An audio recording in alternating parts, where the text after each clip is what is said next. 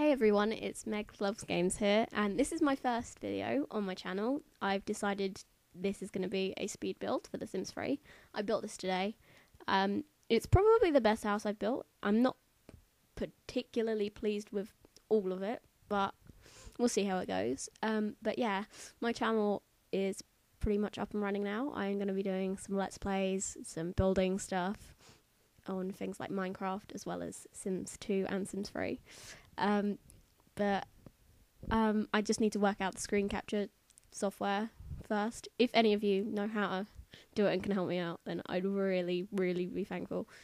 Anyway, this house is built on a diagonal foundation. I was really inspired by the Sims Supply video, the foundation challenge that Flabberleaky did.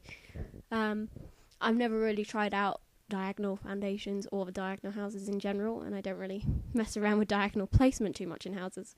I'm still stuck in Sims 2 in terms of like placement of things and building. So yeah, but I thought I'd try it out on this one. That wall you see there, that really tall one that just kind of sticks out at the side, that is the carport, and you'll see soon that there's going to be a roof over that, and that was probably my favourite part of the house. I tried to build that on Sims 2, and because of like foundation and stuff, it didn't quite work, so I thought I'd try it out on Sims 3 because I knew it would be easier to do it on here, and it did work and it looked great. Now I'm going in to put the car slot in. It was really annoying to put in because the car kept clipping the side of the wall where the sticking out bit is. I couldn't describe that in real architectural terms because I'm not an architect. I am 17. Yeah, that bit kept clipping into the car, so it looked a bit stupid. So I ended up using the Alt key to place it rather than on the grid, and then it kind of fit in. Now I'm working on the balconies. You'll see the fence. I use this fence way too much in my houses because I'm a bit of a modern builder, and it's just the kind of fence that works the best. You'll see me here adding in columns and stuff. I changed the placement of this column. I just kind of wanted it here just to get the wraparound balcony kind of working. Then I move it to fit with the fence posts, and that's the way I kind of like it. Anyway, I'm really sorry, but I've got like a bit of a sore throat. I've had it for a couple of weeks now, and it is really hard to talk for more than 2 minutes, so I keep stopping and starting. And if you hear that, it's my sisters watching the tennis. Obviously, it's the Olympics in my home country, so that's pretty cool. Right now, Federer's playing. I'll better get back to the house now. This is my attempt at landscaping, which, as you see right now, is awful. That's why I got rid of it. I decided then that I was going to work on just like a simple colour scheme of like green for like regular plants, obviously, and red and yellow. I just thought that limiting it to 2 colours other than the green would just kind of simplify it a bit, keep it clean. And I think the second attempt at my landscaping worked a little bit better. I'm still not great at landscaping. I've really only tried it a couple times, which is why my houses suck. But yeah, now that I'm starting to use it a bit more, I'm getting a little bit better. And this is also a house where I try terrain painting. I've learnt quite a few things from the Sims Supply, and my houses were absolute tosh beforehand, and now they're getting a little better, so I thank the Sims Supply for that. You can see me now adding in the stone for the foundation. I wanted it kind of dark because the rest of the house is going to be quite white, so I thought that making that dark would add a bit of contrast, add a bit of depth to the place. That probably isn't the right word to explain it. You can see me cover several bits up. Most of this gets covered by windows, the darker bits, so the little flashes of dark that you see don't look as overpowering as they do right now, which is pretty good. Right now, I'm just creating that little bit. I just wanted it for a bit of difference, and I'm going to have to pause again right now to cough, basically. Sorry about this, guys. First video, sore throat. It's really not a great start, is it? Anyway, I'm going to stop right now, cough, and I'll be back in a sec. Back again. Sorry about that. Obviously, sore throat isn't great when you're talking for 14 minutes. I know I said back in a minute. It's like nothing for you, but it was for me.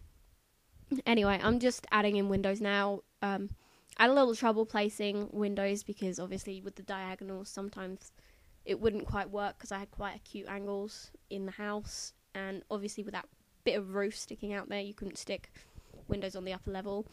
I ended up finding some really quite fitting smaller windows which I could never find before that I stick on the upper floor, which actually looked quite good in the end. I'm adding like the windows and stuff to the balcony right now. I really like the way the balcony is shaped. Not so much the bit that sticks out, but the rest of it kind of curves around. It reminds me of a wraparound veranda.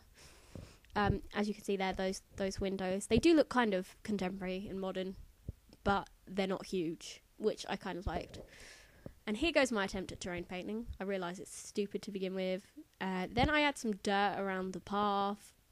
I really wanted to use that tile there because it kind of tied into the rest of the decking and stuff, and then I decided not to use it in the end because it looked a bit weird.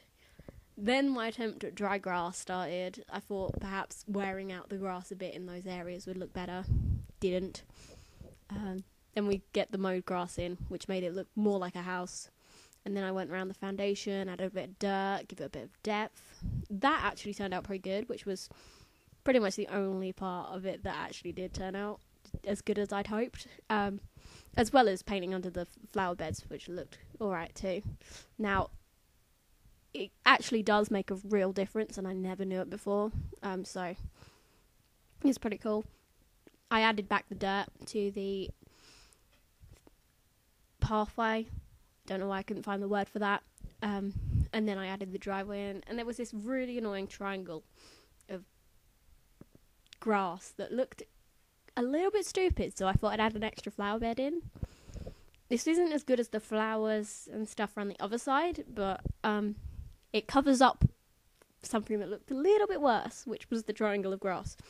I really didn't like that triangle. I just didn't think it looked quite great. Now, it's pretty much the same sort of flowers as I used on the other side. There's a couple more taller bushes at the back, but it's pretty much the same. I wanted to add a couple trees here by the carport. I started off with a massive palm tree, didn't look right, and I added these kind of like smaller ones that look a bit like poplar trees, but they're called cypress trees on here. Oh well, I just scratched the microphone, I'm really sorry. I added a few more flowers in here, just kind of bring it all round a bit. I didn't want too much. It started to get a bit overpowering right here. Yeah, it's not great. Then I started adding in the stone. I preferred like having a stone path rather than a dirt path to this house because it looked like it needed more of a pathway than just a bit where people walked. And I wanted something around here that the back garden could kind of walk into. I started off with the fountain. Looked too out of place, so I started adding in a pond. Looked stupid. Tried again. This one is a better shape. I'm not completely impressed by it. I'm not particularly fond of it. I think it looked a bit funny at the top. And what I do around it, it's so-so, but it was my first attempt at really landscaping properly. I added a lot of bamboo there. A little too much bamboo, I'm going to have to admit. I wanted that bamboo to kind of tie in with the bit at the side. It didn't work as well as I'd hoped, but I think it still kind of looks fine. I added some water lilies to the pond because the pond looked a bit flat, nothingness. So I added them in. Now I'm adding a couple more trees in. I really did go all out with this landscaping and stuff. Now I'm inside working on the layout. There's basically only 2 rooms in the downstairs. I thought I'd be able to fit a few more.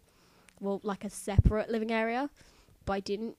And the upstairs layout is terrible, in my opinion. I hate it because the stairs, being a spiral staircase, they look really quite weird when you're on the upper floor. It just looks a bit funny, in my opinion.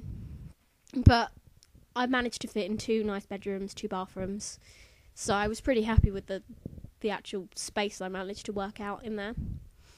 The bathroom on the left-hand side is huge, I have to say. I thought because it was diagonal I'd need more space to fit it all in. I didn't in the end. It's just the way it turned out. I still liked it. I just think it was a little big. Now I am working on the kitchen. I wanted a nice, fresh, white kind of wood in there. And placing counters on diagonals is hell. Just going to put it out there. I decided to separate the appliances from the counters because otherwise the space wouldn't look quite right. So I did that and it looked better than separating counters. And I found a straight bit where I could do islands, which that worked out quite nice, and it created like a breakfast bar kind of feel. That wall looked so bare, so I decided I'd add a painting in. They really need a better choice of paintings in Sims 3, I have to say. There's like hardly any huge ones. I mean, Sims 2 was great for that kind of thing. Plus, I had loads of great colours of that. Probably should find some of them online. I wanted to add flowers, just kind of get the feel going in this kitchen. I like the little lemonade thing. I meddled around with it for a little while. Couldn't get it to rotate, so I just had to leave it as it was. Here I am just adding in the dining room. I really like this set. It came with outdoor living stuff. I really liked it because the kitchen area was like this dark brick that fitted with the outdoor stone that I had going on the darker bits with the foundation and stuff, and then it just kind of all tied together and looked kind of pretty. Now I'm working on lighting. I have to say I had to use the by debug lamps because there really isn't enough light given off by the regular lamps in Sims 3. I just find they're not good enough. Here I'm just sticking in couches and stuff for the living room. I really like those couches. They're from Ambitions. They're probably my favourite couches. I wanted to add a little study area in here too. I thought that was a perfect little space for it. Nice little nook. And that bookcase covered up that horrible angle. I really hated that angle. I completely put a wall over it upstairs. Probably should have done it down here, but the bookcase covers it up pretty well. Nice little table there for the phone. Upstairs now I'm working on the bathroom. I really like the wallpaper and the tile on the floor that I got. I like the colour scheme especially because I see those tiles around and they don't look good in the blue. I think they're too potent in the blue, but when I found the orange and stuff it looked great. I'm back downstairs now, lighting, because I completely forgot to do it the first time. I'm a bit of a stupid person like that. Anyway, back upstairs. That shower didn't want to fit in quite right to begin with. You could see why I had to make this room kind of big. It was really awkward trying to place things like bathtubs in because of the diagonal angles. I had a couple towels, just a bit of finishing touches. Probably should have added a plant somewhere. Didn't, completely forgot. And now I go into the guest bedroom, the spare bedroom, or just the second bedroom, whichever you want to call it. I like this one better than the master bedroom, actually, I think. I think I decorated this one really well. It is slightly bigger than the master bedroom, but I call the other one the master bedroom simply because it's got the ensuite and the balcony leading off from it. So it's probably where the head of the family would live in terms of bedrooms. That modern bed is from High-End Loft Stuff, or whatever it's called over here. High-tech design and high-tech stuff. They created a really stupid name for that. Here I'm working on the balcony. Really hated my job on the balcony. Almost done in this house, actually. Just got to add the bench downstairs and that'll be done.